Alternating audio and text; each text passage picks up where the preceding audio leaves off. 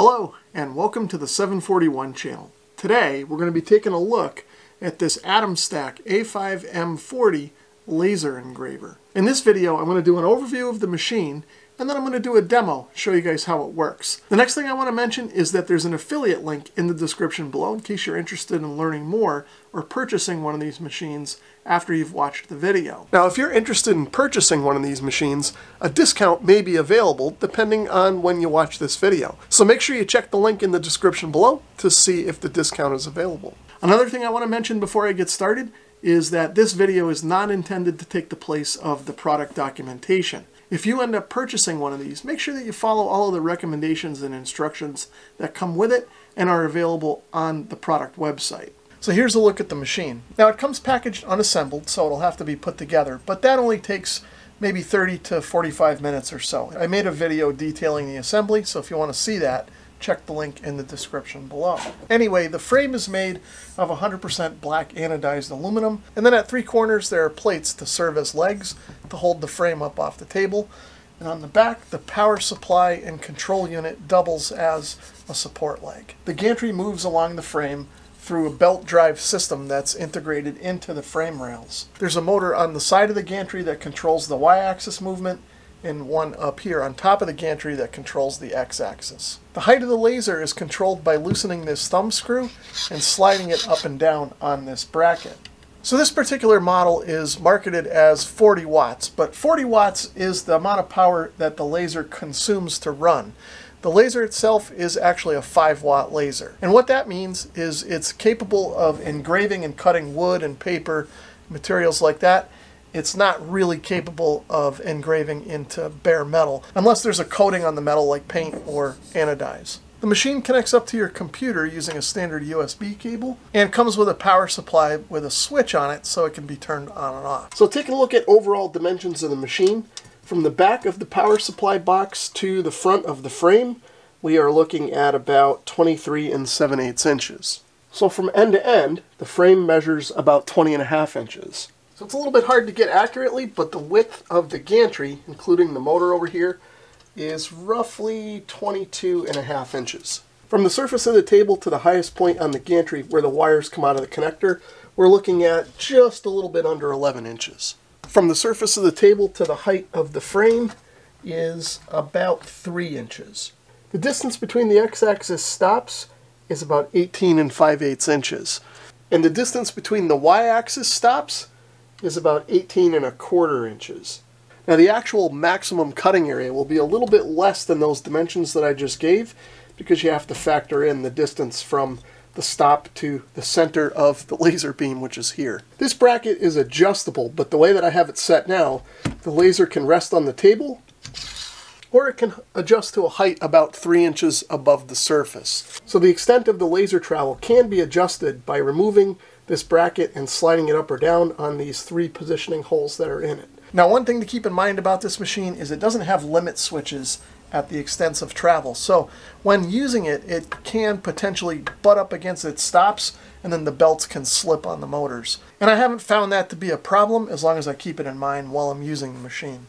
This machine has a protective shield in front of the laser to help protect your eyes, but they also include a set of laser safety goggles. Now I found that even with the protective shield in place, there is still a little bit of light that comes out from underneath the laser, especially if you're sitting a little bit lower than the machine. So just to be safe, I think it's a good idea to wear the safety glasses that come with the machine just in case. So I haven't had any issues so far, but it's always a good idea to also keep a fire extinguisher nearby just in case things get out of hand. So for the purposes of this video, I'm going to be using LaserGRBL, or maybe it's pronounced LaserGRBL. But this machine can also work with Lightwave and probably a few other softwares that are available. My goal for this video is to show you how the machine works and operates, and not so much be a tutorial for LaserGRBL or any other software for that matter. Anyway, let's get started with trying this thing out. So the first thing I'm going to demonstrate is cutting just a plain piece of scrap paper. Now Atomstack supplied a protective plate with this, so I've got this down on the table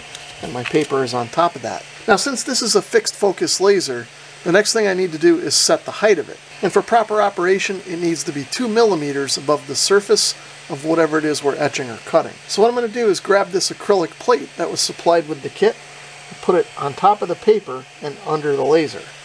Then what I'll do is loosen the thumb screw and drop this straight down until it comes in contact with the acrylic plate. Once it's just touching the plate, I'll tighten up the thumb screw to lock it in place. And now I can remove the plate and we're ready to go. Now I'm going to click this button to connect LaserGRBL to the Atomstack.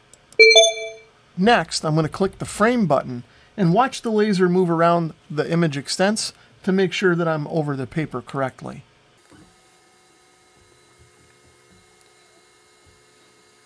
Looks like I'm off the paper a little bit, so I'll slide everything up a little bit and then check it again.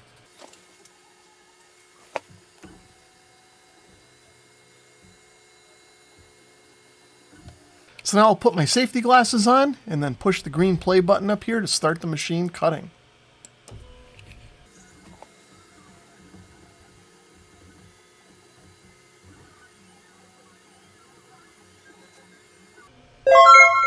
So it looks like the machine worked, but that was a little light. So I'm going to take another pass, but set the power up a little bit. So now I'm just going to reload my last file.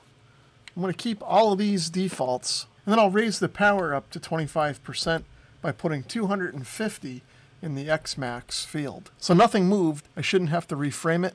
I'm just going to rerun this.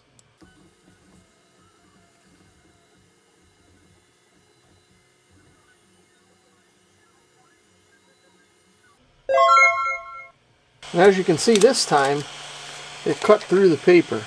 Looks like I could have boosted the power just a little bit to get through the paper just a little bit more, but you get the idea. Next up, I've loaded up a JPEG version of a pencil drawing that my wife did of my father. And we're going to see what that looks like on some cardstock. For the settings, I'm going to stick with 1,000 millimeters per minute. I'm going to go with 300 or 30% for the power. And I'm going to set the size of the image to 50 millimeters high, just so that this doesn't take forever to complete. Okay, so we'll fire up the Atomstack and see what it looks like. So there it is. Doesn't look like it came out too bad, although I think the power might have been a little high. If I put this light behind it, you can kind of see through it a little bit. So maybe next time if I use cardstock, I'll dial the power back a notch or two. So next I'm going to try some of this vinyl sticker material. And I think this stuff is usually intended for Cricut machines, but I'm going to try it here and see what I can do with it. Now chances are, this is going to make some toxic smoke, so I'm going to have to be careful since I don't have my ventilation system set up yet.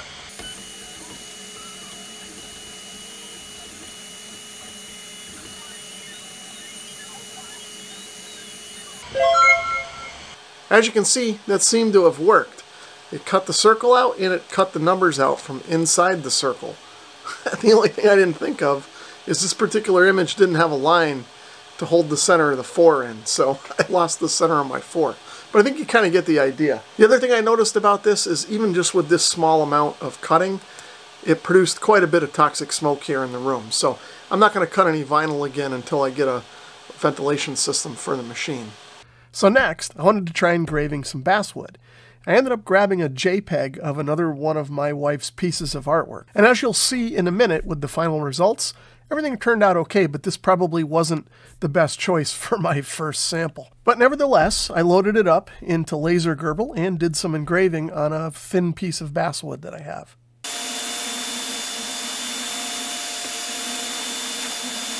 So after the image was done engraving, I decided that I wanted to try and cut it out of the basswood, partly because I didn't square up the piece of wood to the image, so it was crooked. But really I wanted to see if the laser was going to be capable of cutting through the 2.5 millimeter thick basswood that I had. So I set the laser power to 100% and started framing the image. And near the end of the 6th pass, you'll see that I had a problem. Once the laser had gotten through the basswood, the inner part of the piece of wood lifted up, the laser caught it and dragged the whole thing down. And then when it was time for the laser to go back left, it ended up cutting straight through the image a little bit. So in the future, I'll have to make sure that I raise the laser up just a little bit so it's got a little more clearance, and maybe also tape the material down so if the laser housing does brush against it, it won't tend to try and move it. So here's a look at a few of the basswood samples that I engraved. This, of course, is the beach scene that we looked at in the last clip. Now you can see this one's engraved a little bit too heavy. I think I set the laser to 40% on this and probably should have dialed it back a little bit. And also here's that line that ended up getting engraved down the middle of it when the part moved after I was trying to cut it out. Next, I used one of the sample pieces of basswood that came with the kit, and I just engraved this logo. Now, you probably can't see it in the camera, but this is a little bit deep, and there's a little bit of charring around the lettering up here, so I think this one, I could have dialed the power back on that a little bit too, but overall it came out pretty good. Now the last one over here is the one that came out the best. This one's actually a little bit light. I probably could have went a little heavier on the power, or maybe taken a second pass at a lower power, but for the most part this one came out pretty good. It's going to take me a little while and some trial and error to learn the best settings for the different materials, but I think I'm on the right track now. So I know this machine isn't capable of engraving into bare metal, but I wanted to try it on a painted, or in this case powder-coated surface. So I grabbed an old ham radio I had and decided to start engraving into the case.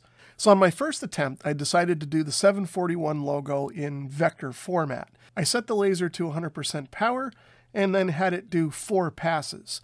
And as you can see here, the resultant image is there, but it's hard to see because it's just one laser width, so not extremely visible. So then I decided to move over to a different part of the case, and I did a filled-in version of the logo as if I were going to engrave a piece of wood. And again, I had the laser set to 100% power and took 4 passes at the image, and this is what it looks like.